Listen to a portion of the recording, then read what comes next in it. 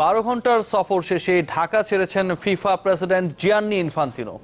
প্রধানমন্ত্রীর সাথে সাক্ষাৎ করেছেন, ঘুরে গেছেন ফুটবল ভবন, বৈঠকে বসেছিলেন বাফুফে নির্বাহী কমিটির সাথেও। শুভেচ্ছা সফরে নির্দিষ্ট কোনো ঘোষণা কিংবা প্রতিশ্রুতি নেই ফিফা বসের, তবে জানিয়ে গেছেন যে কোনো প্রয়োজনে তার সংস্থা পাশে আছে।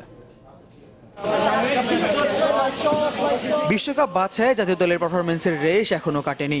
এর মাঝে কয়েক ঘন্টার জন্য সব আলো কেড়ে নিলেন ফিফা প্রেসিডেন্ট জিয়ান্নি ইনফান্তিনো।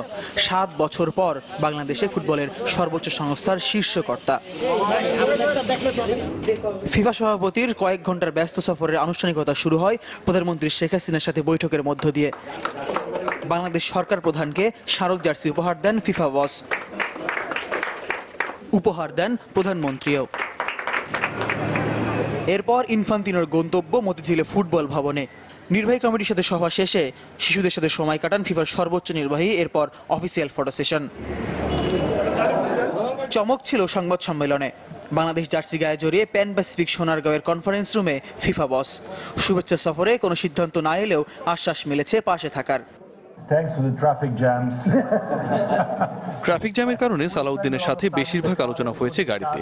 সাফল্যের কথা জানলাম, নতুন নতুন পরিকল্পনার কথাও জানলাম। ফিফা শুধু ফুটবলের জন্যই, তাই জাতীয় দল হোক, বয়সভিত্তিক হোক, আমরা পাশে আছি। অবকাঠামোগত সহায়তা দিতেও আমরা প্রস্তুত। বাংলাদেশে ফুটবল জনপ্রিয়তায় মুগ্ধ ফিফা প্রধান। তার বিশ্বাস, এদেশে ফুটবলের চেয়ে আর কোনো খেলা জনপ্রিয় হতে পারে না। আমি জামালকে জানি, ফুটবলের জন্য ডেনমার্ক থেকে তার বাংলাদেশে চলে আসার গল্প জানি। আপনারা শুধু ফুটবলের জন্য সারা দিন আমার সাথে ছুটছেন। এদেশে কিভাবে ফুটবল জনপ্রিয়তা হারাতে পারে? যদি কেউ ক্রিকেটের কথা বলেন, তবে আমি বলবো ক্রিকেট কম দলের খেলা। সেখানে সাফল্য পাওয়া আর ফুটবলে এত দেশের মধ্যে রাতারাতি সাফল্য পাওয়া এক নয়।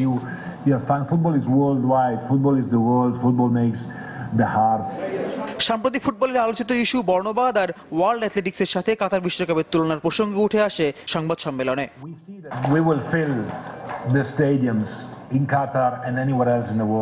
বর্ণবাদের বিপক্ষে ফিফা সবসময় কঠোর। এটা কঠিন অপরাধ। বর্ণবাদ প্রতিরোধে সব দেশের ফুটবল সংগঠনগুলোকেও কঠোর হতে হবে। আর ওয়ার্ল্ড অ্যাথলেটিক্সের পর যারা কাতার বিশ্বকাপ নিয়ে জটিলতার শঙ্কা করছেন, তাদের বলবো কোনো শঙ্কা নেই, কারণ ফুটবল বিশ্বকাপের সাথে কোনো কিছুর তুলনা হয় না। বৃহস্পতিবার বিকেল 5টায় ঢাকা ছাড়ার কথা ছিল ফিফা প্রেসিডেন্টের, তবে আতিথেয়তায় মুগ্ধ ফিফা বস ইচ্ছে করে বিলম্বে রওনা হন লাওসের উদ্দেশ্যে।